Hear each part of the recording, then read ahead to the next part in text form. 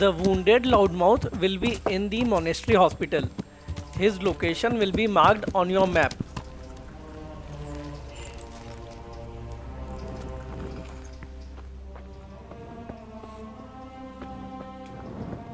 This is the person from whom you can get the info that you need. You won't be able to cure him right now. What the hell? First go and talk to Johanka. What's happening? From Johanka you will get a side quest named In God's Hands. They're all... Yes. Where do you think the wounded ended up? So can I help at all? Certainly. We can always use an extra pair of hands here. Alright, that's all I need to know. Now you can go and inspect the wounded person. He's not reacting. But all I can see that's wrong with him is his leg. I have to ask Johanka. Go and talk to Johanka again.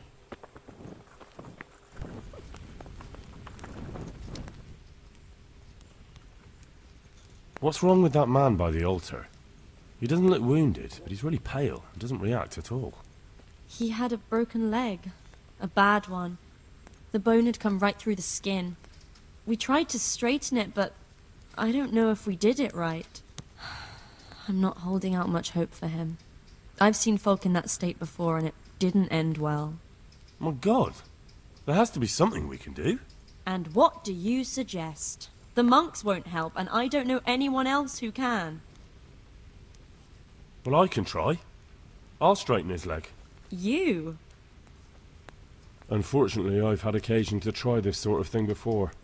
You have to place the bones as precisely as you can next to each other. It's hard, but you have to ignore any screams of pain. That's the only way to help him. Well, fine. Try it then. Now go back and cure the wounded person.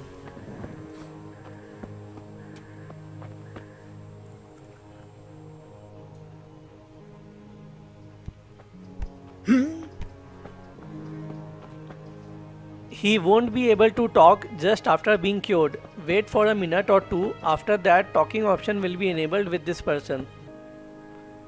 Now you can ask him the info that you need. I see you look much better. No, I feel much better. Then I heard it was all down to you. Thank you. If you ever need to know about anything that's going on in Sasau, come and see me.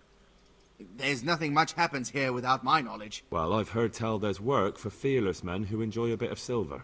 Ah, I believe I can help you with that. They used to frequent the tavern, but now they meet in the church. The church? Aye, that's right. The church is locked at night, but if you see a light, the door will be open. Go in there and wait.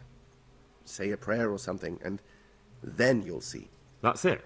I don't need to speak to anyone? Just doing what I told you is enough. They'll give you a good look over and see if you've got the metal. Don't you worry about that. All right, thank you. You took care of me, why wouldn't I help you? Tit for tat, eh?